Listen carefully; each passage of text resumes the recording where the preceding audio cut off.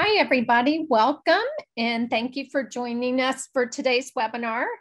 This webinar is part of the Unpacking Coaching webinar series presented by the National Center for Pyramid Model Innovations. My name is Mary Louise Hemmeter, and I'm going to kind of be the host for today's webinar. Our topic today is group coaching to support pyramid model implementation, a virtual tour of materials. So on today's webinar, we're going to be talking about some materials from a project that we had where we did group coaching with teachers and coaches here in the Nashville area and in Florida. And today we're really lucky to have some of those coaches with us. We're very excited about this. And Sarah Basler, who led this work, is going to be moderating the webinar today. So I'm going to turn it over to our coaches to begin and to introduce themselves. And Letitia, I'll turn it over to you.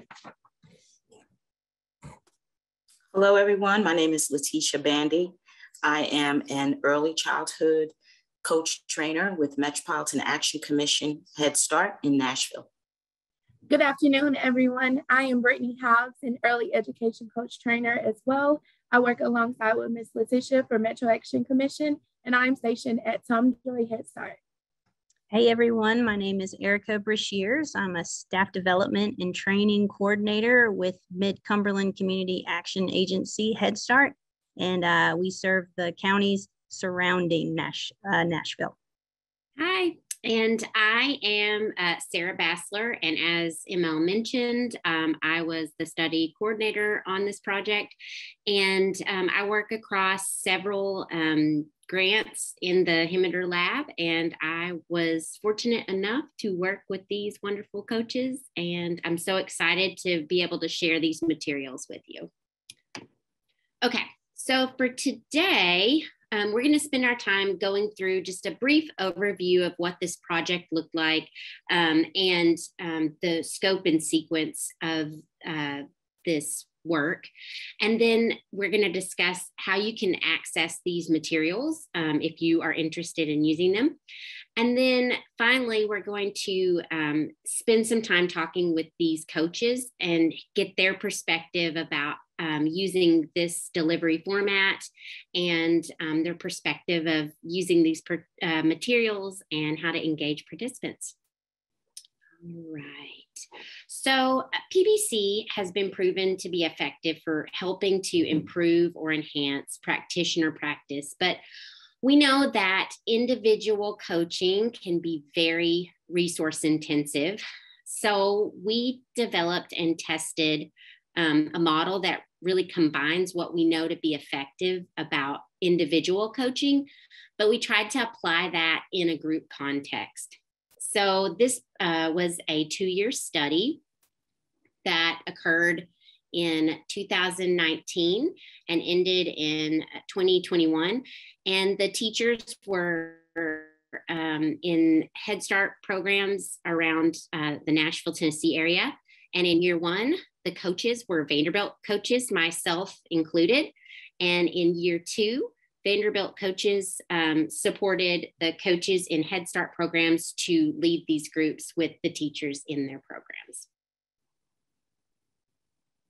So one of the most important factors to really consider when we were developing these materials and the scope and sequence was to make sure that we were adhering to the PBC model, but reframing it to fit in a group context. So we were able to adhere to this model by making sure that each group had a clear focus and set of practices, that we had action plans that were written or revised each time that we met, that we had videos to serve as the focused observation. So we had some example videos, we had participant videos, and then that we always had participants were given the opportunity to reflect and give feedback to their peers about the videos and the practices that they watched. So if you decide to implement group coaching in your program, adherence to PBC will be really important. But we hope that the materials can help you to adhere to the PBC cycle, because we've created them in such a way that it really guides you to really follow the practice-based coaching cycle. All right, so the group focus, there were 8 group meetings total for teachers. And in these group meetings, teachers were learning about social emotional teaching practices. They were making a plan to implement these practices in their classroom. They were sharing videos, and they were reflecting and providing feedback to their peers about the use of these practices in the videos.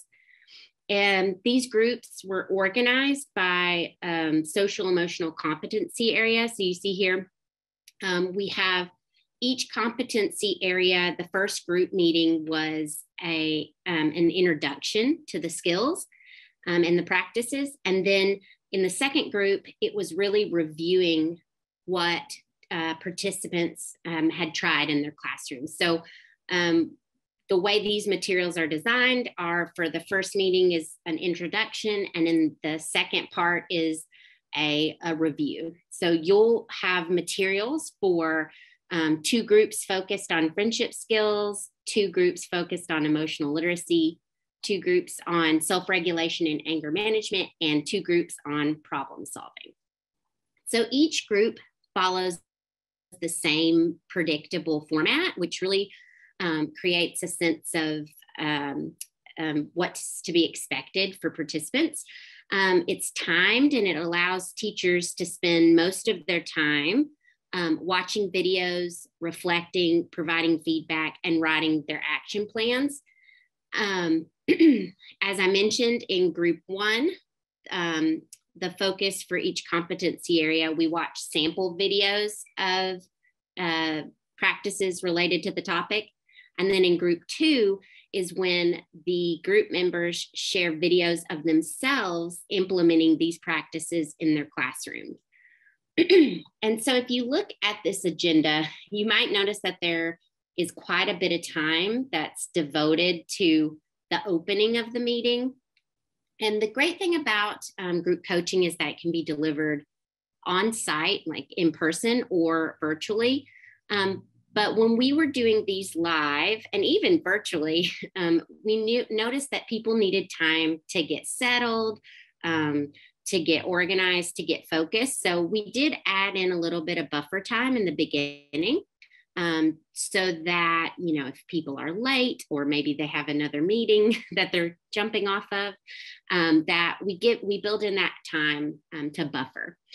So this is definitely an area that if you find yourself needing more time for the actual group, because the groups are 60 minutes in length, you could move faster in this section, but you really want to make sure that you spend a majority of your time with watching the videos, reflection and feedback, and action planning, because that will make sure that you're adhering to the cycle, but also that's like the meat of the whole process. That's where teachers are going to get the most out of this time together.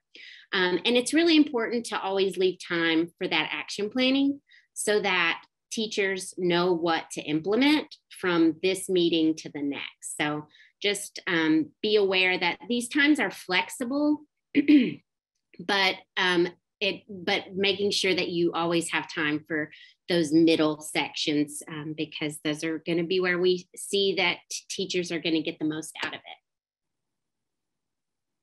it. Okay. So we are so excited to share with you the materials that we developed. And so now I'm going to give you a little bit of an overview of how the materials are organized and how you can access them.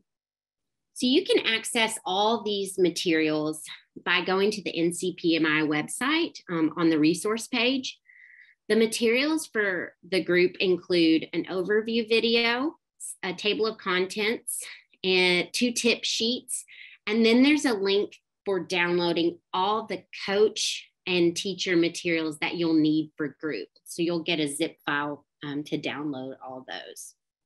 And it's about 10 minutes. And this intro video will help walk you through the materials that are included, their use, and some tips for how you might prepare for coaching. So we want you to start with watching that intro video to get a good idea of where to begin.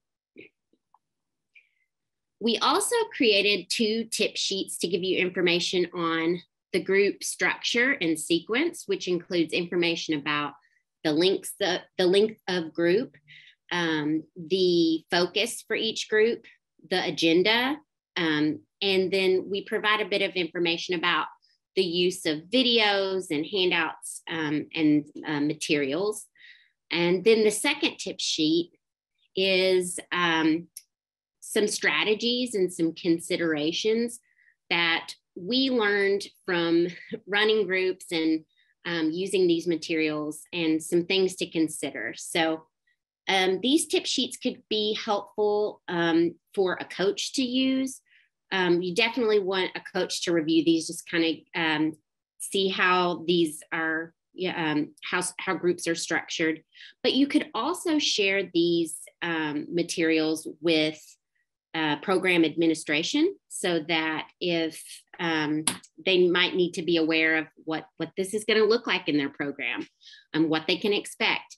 I would even recommend sharing the group structure and sequence with the teachers that are going to be participating in groups, so that they know what to expect. It gives a real nice overview of what will happen in group coaching.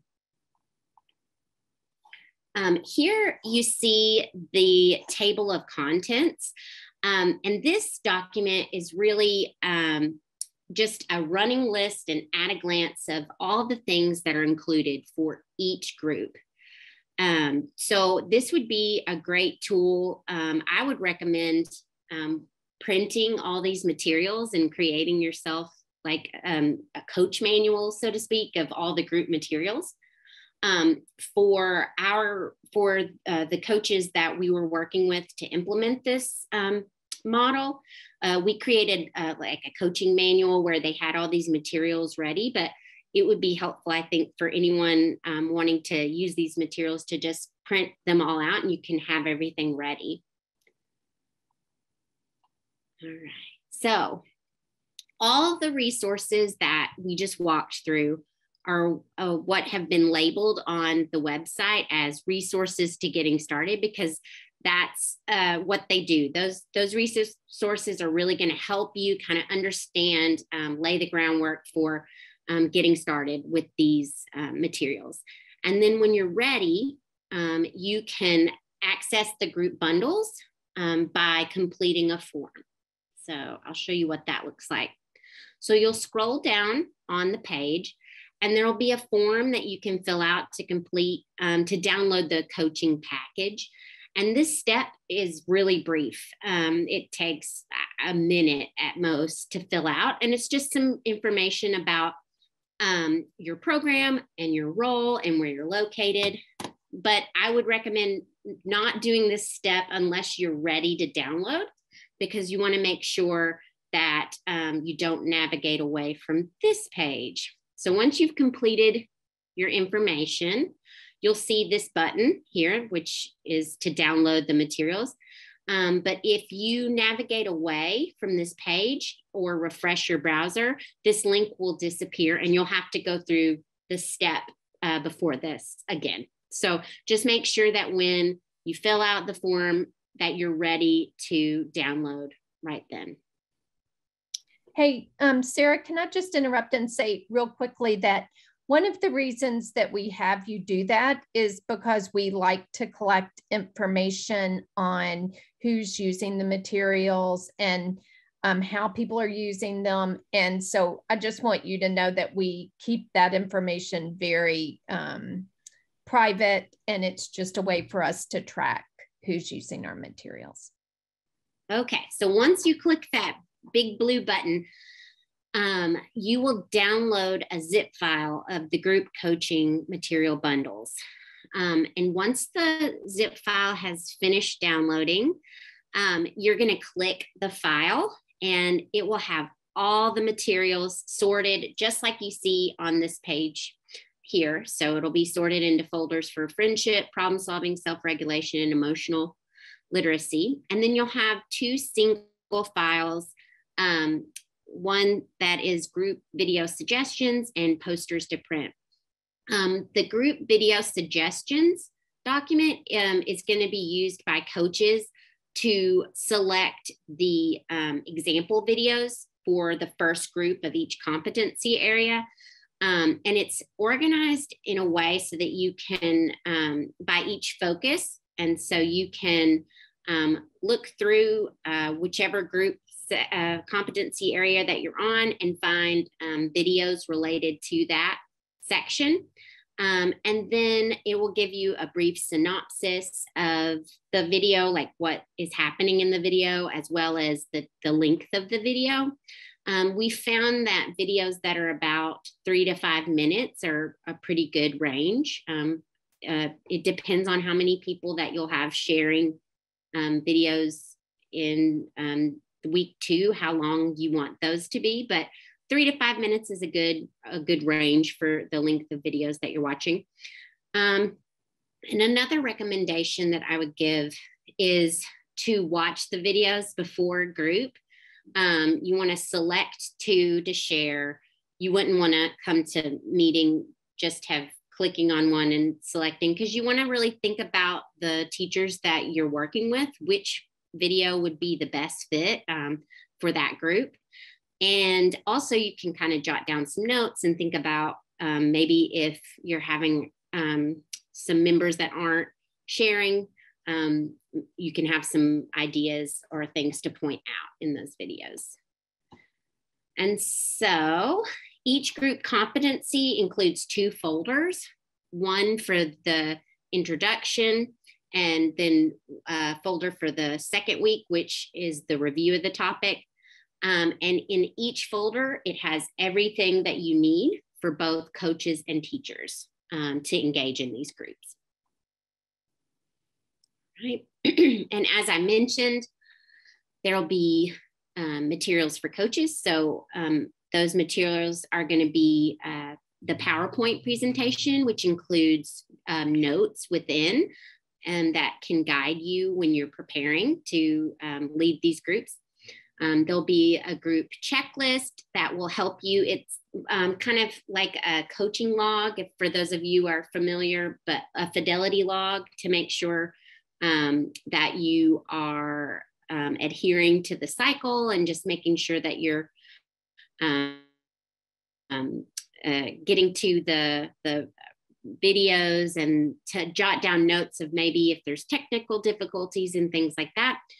And then meeting attendance and participation, which can give you a lot of information about how people are engaging and give you some information on maybe if you should shift your practice. And then, of course, as I mentioned in the notes section, there will be presenter notes. And then there's also materials that you'll need to print for the participants of group. And you can do this whether you're doing it live in person or at a distance. You still need to get materials to your participants. If it's in person, printing everything out, having it ready for participants to use and engage with. And then if it's virtual, that you make sure that you get to them via email or some other sharing platform. Sarah, you're kind of freezing. No, I wonder if you should turn off your video and try, and if not, I'll take over. I'm here. Okay, try to do it without video and I can jump in if you're having trouble. Okay. All right. Nothing like a few bumps in the road. Okay. And so in groups 1, 3, 5, and 7, we recommend some materials that you can make and print for the teachers in the group. These materials lists are they're included within the resources of the of your group bundles. And these lists aren't exhaustive, so feel free to add materials or resources that you use in your program or that you like. But the purpose of these materials are to help teachers implement these practices and strategies in their classrooms. So you'll see the list for self-regulation and anger management here. And then most of the resources that are on this list can be found at the NCPMI website. And for our teacher participants, we would print out a set of resources. If they were visuals or something that we needed to cut out or make, we would laminate. If they were family resources, we made copies for the whole class so that teachers, all they would have to do is send those home. This was a bit time consuming, so it's important to allot time to making materials.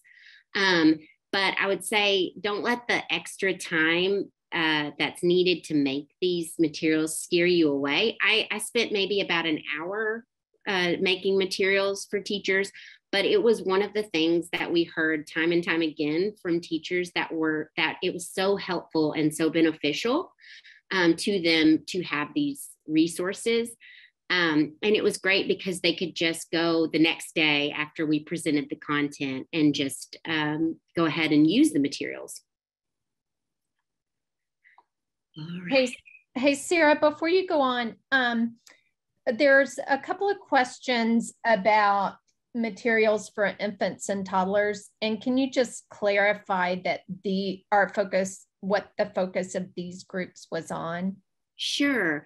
So the teachers that we worked with for these groups and the materials that are provided for these group bundles are for teachers of children that are 2.5 to 5. So like that preschool age. We did have one teacher that participated that was an early Head Start teacher, and she had older 2s, and she was able to use these materials, but really the age range for these materials are the preschool level. So we haven't developed groups for the infant toddlers, but that is definitely something we could think about doing. Yeah, and I mean, I think we hope that this provides a structure that you can embed other content into, and we'll talk a little bit more about that a little bit later. Sarah, one more question, and everyone's saying, please, infants and toddlers, but Sarah, one more question. Can you just talk about, I know you mentioned this, but we have a question about what's the kind of manageable size of the group? Oh, yes, that's a great question. So we had group sizes that ranged from 5 to 10 members. And we would say that given those numbers, having experience from that wide range, that having a group about 6 to 8 is the most manageable. If you go much higher than 8, it gets a little difficult because in group 2, we have teachers share videos. So if you go above 8, then you're going to have to share more than 2 videos in the session, which can get kind of difficult. And of course, it's harder to engage more participants and make sure that everyone gets a voice. So 6 to 8. Okay, so I'm going to quit asking questions and let you get on to talking to our amazing coaches that are here. This is my favorite part. So we've kind of thought about some questions that really get at preparing and engaging and the parts of this that I didn't get to share. And so I wanted to start out by asking, what were some of the ways that you got prepared to present these group meetings? I can answer that. So the materials really are excellent. If you're a coach, you're walking into something that has been very well organized so that whenever you download these materials, you set up your coaching notebook or binder, you really do have everything at your fingertips to help you be successful in teaching and coordinating coaching for your teachers. So what I always did right before coaching, if it was my turn to lead, because I co-coached, was that I would review that PowerPoint. It really does offer a lot of notes, and in a sense could be a script for you.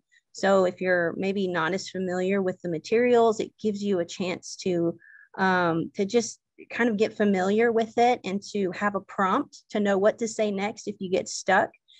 So I always did review those presenter notes just so I could have confidence as I shared with the teachers what these concepts were.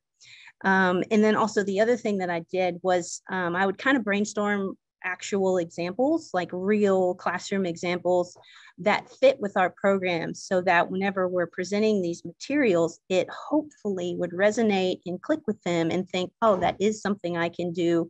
Or, oh, that's kind of like how we do this, but that's an even more extensive or thorough way of approaching it. So that's how I got prepared. Yeah. I love how you connected to what you were seeing in the classrooms and preparing that way.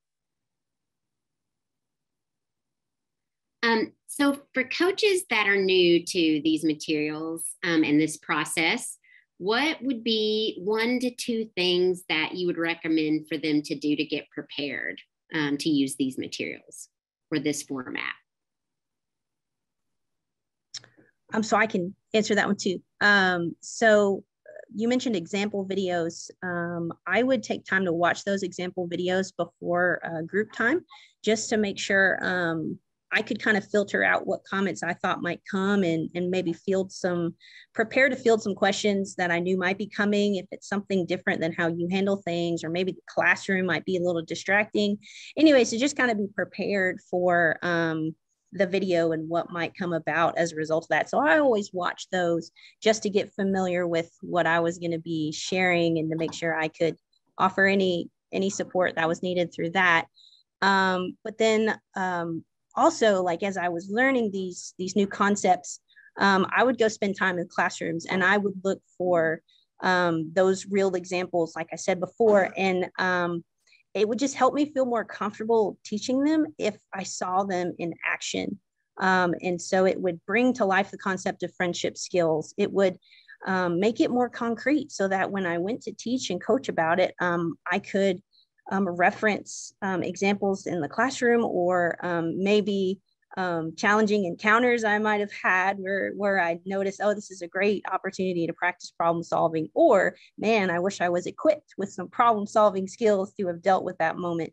It really just helps things to come to life, and helps you feel more comfortable with the content.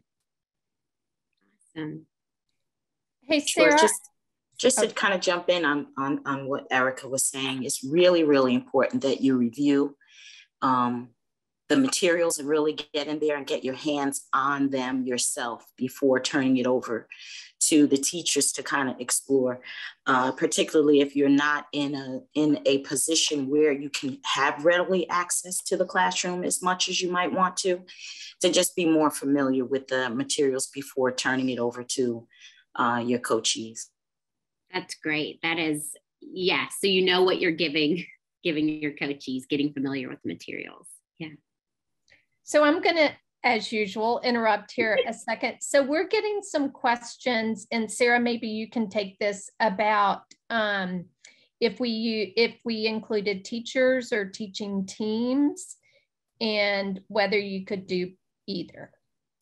Yeah. So for our project, of course, because it was a study, we had teachers that consented. I don't believe that I definitely know in year 1, there were no teaching teams. In year 2, I don't believe there were teaching teams, but it's certainly something that I think that you could do. I think an important thing that one of our tip sheets addresses is to think about the fit for group.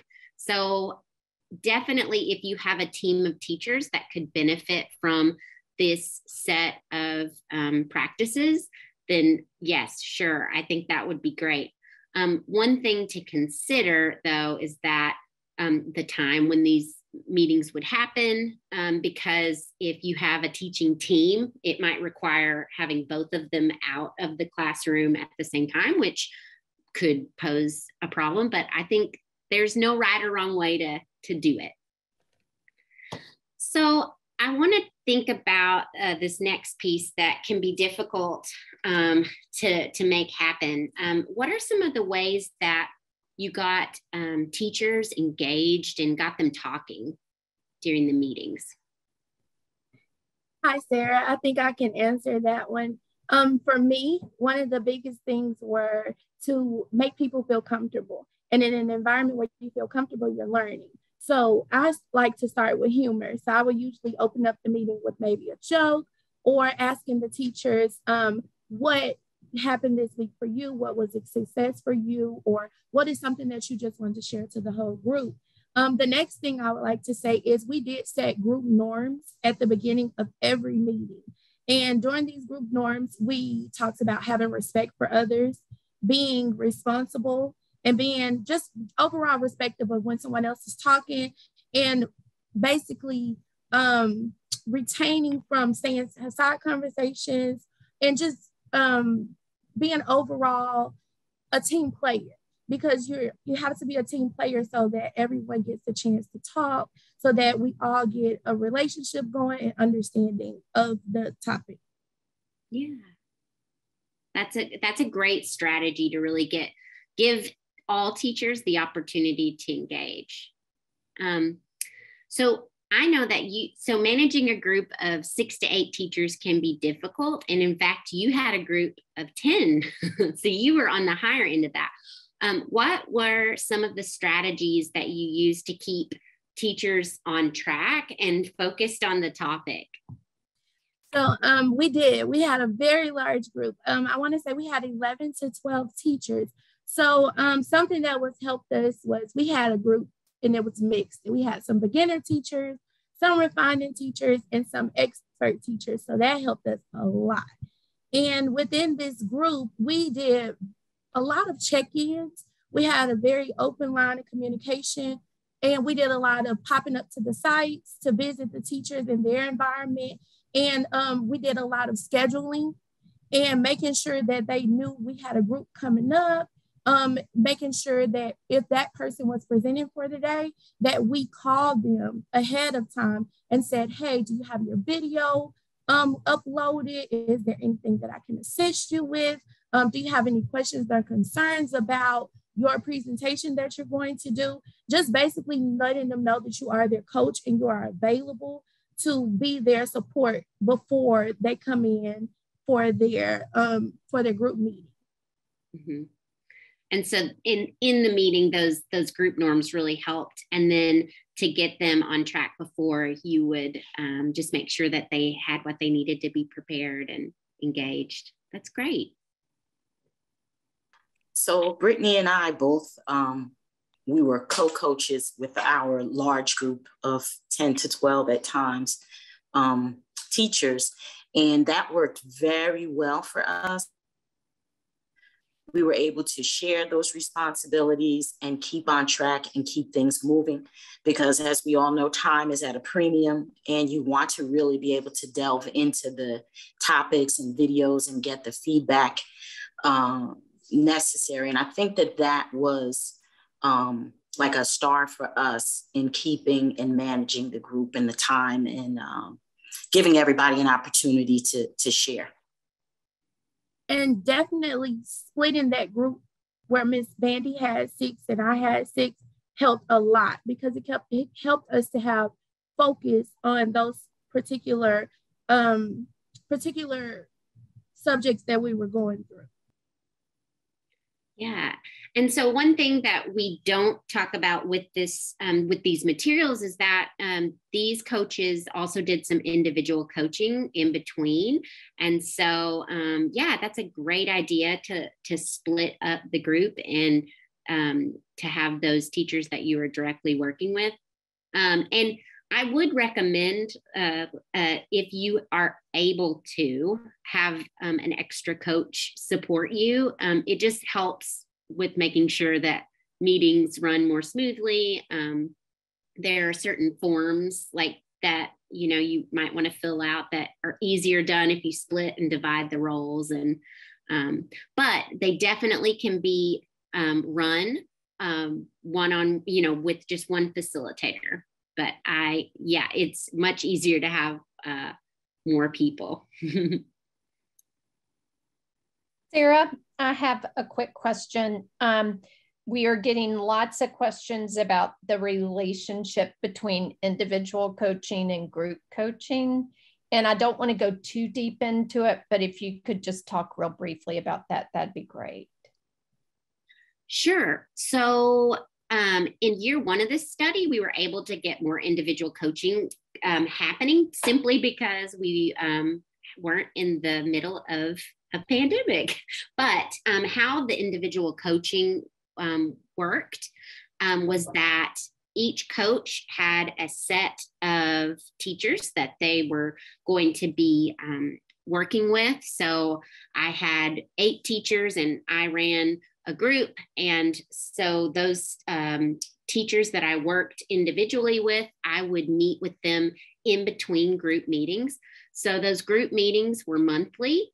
And so each teacher would get one group meeting. So they would attend, all the teachers would attend the group.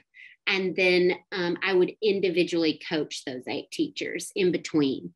And so that's how it was designed. But then of course, you know, all the things kind of changed, and we had to pivot and started doing things virtually. But one thing that was really cool that I'd like to point out is that even though we were in the middle of a pandemic, we still had lots of engagement and attendance. And we were really worried, like, how are we going to do these virtually? But I think we were able to do it. And these coaches really rocked it. They were able to keep teachers engaged. And I'll even see teachers that have participated in the study, and they'll just, you know, say wonderful things about the program and how much they got from the group coaching process. So the idea was that individual would happen in between, but I think that the main point is the groups. We got all the groups in, and it was a lot of fun. All right. So a big part of this process is sharing videos. And so we talk a little bit about example videos in week 1 and how week 2 are teachers in the group videos. Could you tell me how did you decide who would share the videos for each of the content areas? How did that work? So for our group, things kind of really fell into place very naturally. We maintained the integrity of the program as it was presented to us as the coaches, meaning all of the topics were already laid out, starting with Friendship Week and working their way down. As we presented the overviews and discussion of what those topics were, teachers that it spoke to them kind of were like, oh, well, I'm really interested in Friendship Week, or I really want to know more about anger management. So we let the teachers have the autonomy to select those topics that were of interest to them. And that is how each person was designated to present first or second or third. As we kind of stated earlier, we had several people in our group. So that lent itself to having 2 presentations or 2 videos represented at each group meeting. And when the way that we did it in the first year when we were running it, we had people sign up for videos as well. So yeah, people kind of naturally are drawn to a certain topic. Additionally, we had, because of the size of our group, and we did it kind of 2 by 2, there were some topics left over that were not necessarily claimed by anyone. But the teachers that kind of started out the presentations were so glad and felt that it was so beneficial to be videoed and actually see themselves. They were like, oh, well, I'll take that last one. And so they got another go round, which means that they felt or saw the benefit of video recording themselves and getting the feedback from their peers. Yeah, because sharing video can feel kind of scary. So talk a little bit about how you prepared teachers for sharing video. So I can speak to that. I think this was one of the major hurdles in group coaching that me and my co-coach had to help our teachers deal with. Was none of them really wanted to be videoed. It was intimidating. They felt like they had to present the perfect example. And that just made them like want to record over and over and over and over until they felt like it was the perfect example, so that everyone would be able to just see, this is exactly how it's done. You're welcome for my expertise. Reality, it's not going to happen. And so what I would just do is I tried to pump these teachers up as much as possible and just say, oh man, okay, you've got friendship skills. Let me tell you about how you're already awesome at friendship skills. And then help them brainstorm what time of day they feel like, would work the best for that. Did they need my support in any way? Did they need me to hold the iPad? Did they need me to stay far, far away? Whatever they needed to feel more comfortable about it. And then just affirm the first video and remind them that we're not looking for perfection. We're looking for reality. And we're going to take the video and we're going to see, what is it really like to try out something new like this in my kind of classroom with my kind of kids who aren't on their P's and Q's, who are hungry or who are tired, and just how helpful that can be. Brittany talked a little bit about group norms. And so whenever we watch those example videos that were brought from strangers, we got to kind of practice talking things out and accepting each other's opinions and ideas. And so that kind of builds that culture of safety and security and allowing them to kind of be vulnerable and put that video out there. So reminding them that, this is the process, that we're all going to talk about it, and it's going to help your fellow teachers know how to handle these situations. And they're going to learn from you and you're going to learn from them. I just really felt like this was a real challenge to group coaching, but every last teacher did a video.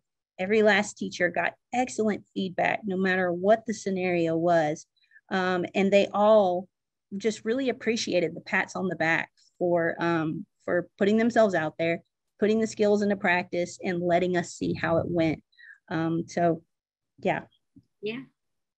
And I think that something that you mentioned is like, what I kind of noticed too is as time went on, like that fear of sharing the video kind of dissipated. Like they got really good at reflecting and giving feedback to their peers. And I feel like the teachers that started in the group were different and grew, and, they had new skills by the end. So awesome. What did you do if teachers didn't have videos to share? Did that ever happen? Okay, I think this question was for us, Sarah. So me and Miss Vandy, we had our share of technical issues. They are going to happen. And one thing I want for my fellow coaches to know is it's okay. Those technology issues are going to happen. So you as a coach always want to make sure that you're pre-prepared for those things. I remember from my experience, one of our coaches, we were trying to watch a video and the video would not play on the PowerPoint board. And so I literally took my iPad and had to walk around with it. But the point of the matter is that the video was shown and our group was still able to have that guided conversation, those learning experiences. It's just all in being flexible and being able to just make it happen and knowing that it's okay. Things are not going to be perfect, but your main goal is just to make sure that there is a learning experience for the teachers and that they get a benefit out of it. Also, too, Erica was talking about people feeling like they're being judged. Yes, that is the first thing that somebody's going to say, like, oh my goodness, they're going to judge me. But one thing I want to say that happened in our groups were that our teachers were so supportive of each other. they actually build relationships by giving that feedback and saying, wow, I really like how you did that in your class. I'm going to try it in my class. Or, wow, that's something that I never thought to try, but I want to try next time. And so just watching those videos and actually watching the packets come together, because if we're on friendship week, you know, you try a new skill within your classroom and it's like, I didn't think this would work with this child, but now I saw it work. I'm willing to give it another try, or I'm willing to try it in other ways. And so that helped them having relationships with each other, as well as the coach, us encouraging them, hey, you're going to do great. Don't worry about anything that goes bad. You know, this is for your learning. This is for your growth. Mm-hmm. That's great. Like a culture of like reflection and feedback and growth. I love that. Awesome. All right. So hey, Sarah, sorry, I'm going to interrupt one more time, but Brittany, I loved your response about the technology, because we're getting lots of questions about technology, and that's just how it is, right? I mean, it's what's happening to Sarah today, right? Yeah. So there are also some questions, and again, this is getting into stuff that we're not going to go really deeply into today, but some people are asking about how do you kind of balance what teachers are, what you're talking about in the group, with individual goals of teachers. And I think the easy answer to that is that we really focused on more individual goals during the individual coaching sessions, but all the teachers wrote goals about the content of the group sessions. And that's what we mostly focused on in the group sessions. So in response to those questions. Okay, Sarah, back to you. Awesome. Yeah. All right. So what do you think could be some of the benefits of using this approach? So honestly, I don't know if I can advocate for this enough, between the quality of the materials, the amount of resources you get to provide to teachers, the information, and the relevance, all of it it's just really great. So every teacher that we coach deals with behaviors. Behaviors are on your mind before the first child walks in for the new school year. You're wondering what you're going to face. You're wondering how it's going to go as you try to establish your classroom community. You might have children returning and you're wondering if they grew up over the summer a little bit, or and so whether you're a brand new teacher and you haven't had much experience yet with building social emotional skills and dealing with conflicts in the classroom, or if your teacher has been here 30 years, they all fit in group coaching, and they all fit in sharing their experiences and learning and growing from each other in this type of format. It really does build camaraderie and community, whether they're in the same site together or if they're across sites. It's just such a relevant thing. It helps affirm those teachers who've been doing this forever. It provides new strategies and offers new skills for teachers to try in the classroom, and hopefully make for smoother years and help to see some children gaining new skills and growing in their social emotional development in the ways that they're intended to. Yes, absolutely. As Erica kind of outlined, she touched a little bit on it, which is just building that partnership and network along with your coworkers, colleagues, and peers is really important, because we know that part of the struggle for teachers is kind of like that isolation of you being in your four walls in your classroom, thinking that these things are only happening to you. Johnny's saving it just for you. You get to know that you're not alone. And most likely the things that you are doing in your classroom are the correct things to be doing. So you're getting that affirmation that, hey, okay, I really do know what I'm doing. You know, there is a word for that, or there is research behind what I'm doing. I am making a difference. And you get that when you're with your peers and you're with them in the same room or on cyberspace. And talking about your issues and talking about your triumphs and your victories. I think for me, that is the part that I like best about the group model, is having the time to devote to that part of your work. Yeah. Sarah, I think for me, it's the successful outcomes that we end up seeing at the end. Like nothing makes you more proud than seeing a teacher who kind of had a little doubt in the beginning have very successful outcomes and find new ways to manage their classroom. Another thing to me is we all know that times change, and with times changing, our children change. And so some strategies that we used last year may not work this year. And so having that strong foundation of the group coaching method will help you to realize I can try these strategies in different ways. What may work for this group may not work for this group. And also just knowing that you had growth within that process. You learned something new. You were willing to try something new, and you made relationships. Overall, of anything, you made great relationships with not only your coach, but other individuals that you probably wouldn't have had relationships with in the beginning. Mm-hmm. And through the feedback, like when you say that, when we looked at the feedback from teachers about this process, they all like raved about getting to learn something new from their peers, or seeing it in action in a different, in their context. So that was really great. So I think we are out of time. Yeah, you can do one more question, Sarah. One more question. Okay. So the teachers that participated in this project, of course, they volunteered because they consented to join, but how would you go about recruiting or selecting teachers for group coaching? And what would be some of those things you might consider? Well, I think that, we were fortunate enough to have a group that was very involved, provided feedback. They were really involved into the whole process.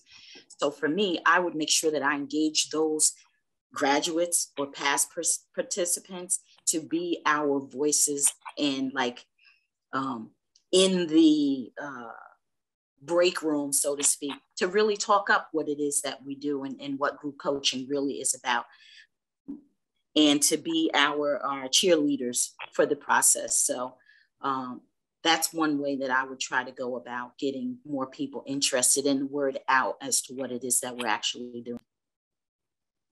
I agree with Ms. Bandy. I think if you present a successful program, then it'll automatically speak for itself, because you'll have those new teachers that may come in and say, hey, like, I saw the difference that it made within your classroom. I think that if you stay steady with it, and if you have that great relationship with your team, then it'll automatically gravitate to people towards you, and they will be interested because they want to do better. They want to see growth, and they want to get successful child outcomes.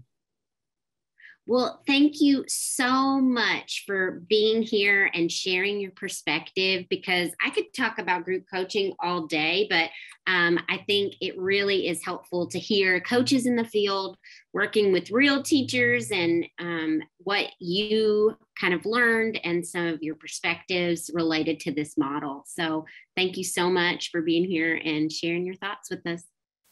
And before Victor takes over, I'm just going to say y'all are all rock stars, and we're so, so grateful, both that you were willing to do this webinar, but also that you're willing to partner up with us in this work. Mm-hmm. And before I turn it over to Victor, I'm just going to remind everyone that there is an additional webinar, and it's using practice-based coaching in a group format. And so it will give you a little bit more information about how we use the forms. And then of course that intro video will give you some tips for how to prepare. All right, thank you so very much to all of our panelists for their wonderful insights. Your feedback is very important to the work that we do. Please remember to provide your feedback on this webinar with our post-webinar survey by typing the web address shown on this slide into your internet browser. Your certificate of attendance will appear once you submit the survey. We invite you to visit our website, challengingbehavior.org, to sign up for our upcoming webinars, access recordings, download pyramid model resources, and more. Thank you to our funder for making this webinar possible. This concludes our webinar. Thank you all and have a great rest of your day.